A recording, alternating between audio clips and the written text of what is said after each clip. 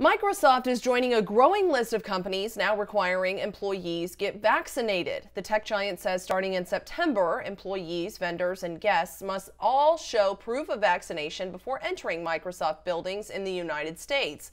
The company employs more than 180,000 people globally, with about 100,000 in the U.S. The company says people with a medical condition or other protected reason not to be vaccinated are going to be accommodated. Google is another tech company also requiring its U.S. employees to show proof of vaccination. Johnston for CBSN, Boston.